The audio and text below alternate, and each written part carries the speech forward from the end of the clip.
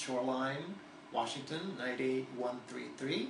My age is 58. My military service was in Vietnam, 1968 to 72. I served on the flight deck of an aircraft carrier, and I did 2 tours of duty there. I got Vietnam service medals, distinguished unit medals with various oak clusters, and then came back to the States. I went into the Navy really to get on the GI Bill, otherwise I had no way to go to college. When I got out of the Navy, I worked for a couple of years in industry. In 1975, I applied to Harvard, and I got in. So I graduated from Harvard, and then was hired in a production department for a firm that did educational seminars all over the country.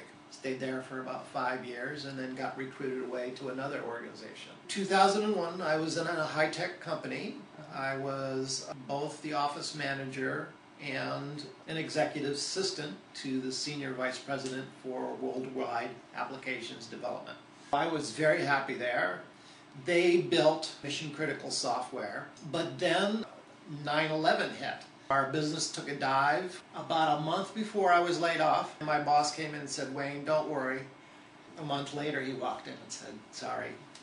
And I said, "Okay, that's fine," because I knew it was going to be easy for me to get a job, except that tens of thousands of people were being laid off in San Francisco at that time. I spent a year looking for a job. I didn't get a single reply to a single inquiry.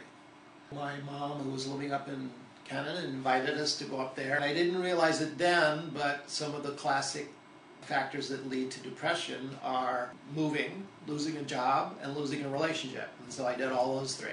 I fell into depression. I was in Canada. I didn't have any way to get medications. I spent basically a year in bed.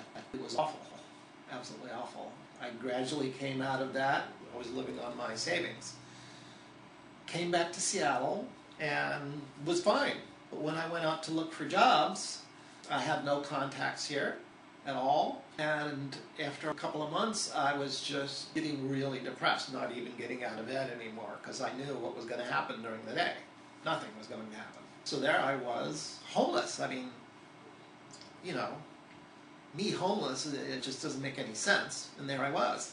I don't know why. I just happened to call up the VA and said, "Is there anything you can do for me?" And they said, "Yeah, come on into the emergency room. Let's take a look and see what's going on." So I did. They gave me some medications for overnight, told me to come back the next day. I talked to a psychiatrist. They gave me medications. They also then found a place for me to stay, but I couldn't be provided with housing unless I had an income, which I didn't have. So I had to go to GAU. It allowed me to get housing, subsidized housing, and then the VA arranged for me to go here to Shoreline, and I could just relax and I could just let go of all the worry for a while. I was here at the Compass Center about 7 months. The GAU allowed me to come here and survive until it takes a while for the VA benefits to kick in. It took like 6 months. Well, if I didn't have the GAU, I would have been out on the street. And that is not a good place to get better. I'm a capable person. I've worked my whole life. I've worked 48 hours in a row. I'm a dedicated, good, smart employee. If this can happen to me, it can happen to anybody. For the first time in many, many, many years, I've got my own place.